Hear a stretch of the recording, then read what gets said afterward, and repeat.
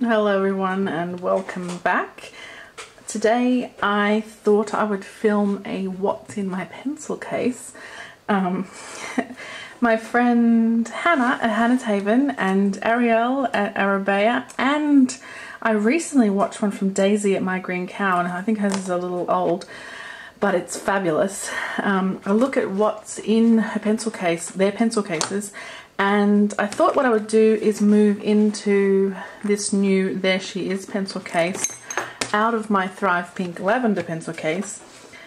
I don't know if it's all going to fit, but what I'd like to do is move this into my handbag with kind of my makeup essentials and things like that in it. So I thought what I would do is show you what's in here. I actually don't know what's in here. It's kind of my, it seems funny, but I use my pencil case on my desk. And actually this is not my desk, this is my kitchen table, but this is where I film and do my plan with me's. And I just find it easier to have everything in here. If you can see here, I've got all of my little pots of pens here, because I've just filmed a pen collection video as well, which I'll show you the link to if that's gone up first. I think it has. So let's just see what's in here. I have my ruler, which I just got from Officeworks. It's one that you can bend in half, fold in half, and it's just a 30cm ruler. No inches on this one, and it has a cute little Paris fashion kind of illustration on there. So I find that quite handy. The only issue I have with it is it's a bit hard to tear washi against, and so I recently bought this Kikki K metal one to do that with. So that kind of stays with me as well, but I think I'll keep this in my pencil case for when I travel. I also have some old scissors in here. I use these to cut. They're actually very good to cut plastic with. My new white Kikki K ones don't cut plastic so well. Excellent for paper, and I want to keep them from paper so that I don't ruin them. So I'll just put them in here, these. So my scissors are in here. I have some whiteout, just again from Officeworks. I have a Staedtler eraser, and it's kind of just protected inside this little plastic thing. I have just a normal old pencil and sharpener. Don't mind my dryer there making a little racket in the background. I'll just get these. There's a few things in here that are the same. So, oh, that's right. So I have these Ecoline brush pens. So these are in here since Christmas. I took them home to my family vacation in North Queensland to visit my family, and I thought I'll do some brush lettering practice up there, and I did not. So I have pink, turquoise, a sort of warm grey, and then the kind of mustardy yellow. They're fabulous. I love how they write. They kind of, I should show you, shouldn't I? Where's my little notepad that I just had a second ago because I was swatching. There we go. It's a very talkative dryer. So these, as you stroke down, they kind of fade out at the end of the stroke. So they have a nice, ignore my hideous lettering, but you can see they get lighter as you get to the end of the stroke, but at the beginning of the next stroke it's dark again. They're so cool. And I did a lot of work with them a little while ago, and I did a pretty good job of a couple of little sessions, but I then stopped. So I don't think I'll put them back in my pencil case because I don't really need them. I do have carry this 673 Tombow, which looks like this. It's that lilac pink, which is the exact same colour as the handbag I just bought. And this is my colour, my favourite colour. It matches the Thrive Pink Lavender range. It's just what I use to highlight things in my planner.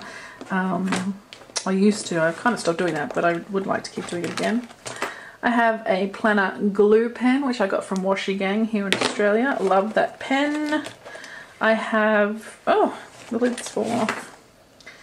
I have here, well, I don't even know if this, I think this is a Muji pen. This is a Muji pen for sure, a 0.25 Muji gel pen. I also have one of these Kuretake, I'm not even going to pronounce that. It's a Zig Gold brush pen, again for brush lettering practice, so I'll have to put that somewhere else. Another one, a Tombow Fudenosuke brush pen, and I think that's it for brush pens. I have a Sharpie ultra fine point, so I use that to write on stickers. I have 3 Pigma Microns, and 2 of them are .01s and 1 is an 02, so that's silly. I have so many of the same. And then I have a Pitt Artist pen in medium. I have a grey mild liner, and I have a 16GB USB stick, just one of those really flat ones. That's it. I have a lot of pencil marks in there from carrying a pencil around and a bit of glitter. So I'll give that a clean before I use it again. So now to decide what to keep in my pencil case and what to not. I think these are not, like I said, I use them when I'm actually doing brush lettering. But I might keep the hard tip brush pen because I might want to use that in my planner.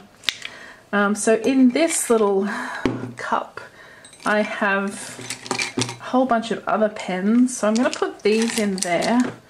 I'll take these out, my refills as well. So in here I have the rest of my Pitt Artist pens. So 2 mediums, a fine, a bold, and a super fine. I think that's super fine, yeah.